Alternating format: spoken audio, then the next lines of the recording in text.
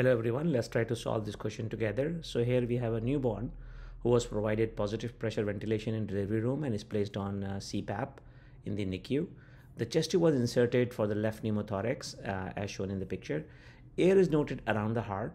Serial heart rate, blood pressure and saturations are given below on this side.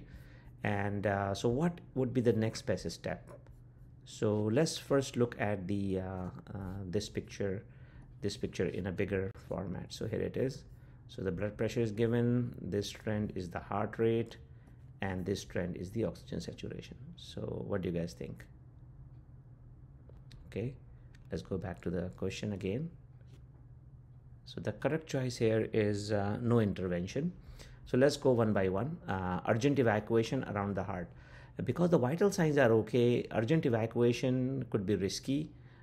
So it's not clinically showing as cardiac tamponade, so we can observe.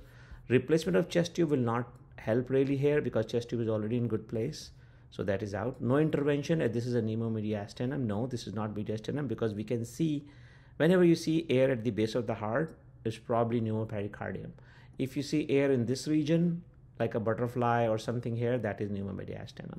So let's see what are the references. So for the cardiac tamponade, always remember 3D.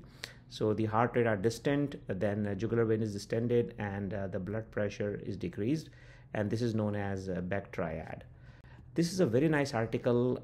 You guys can pull it online and try to read it through. This describe the presentation and management of pneumopericardium.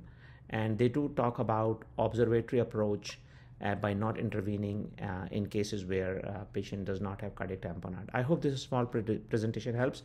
Please do comment, and I look forward to hear from you. You guys have a wonderful day. Bye.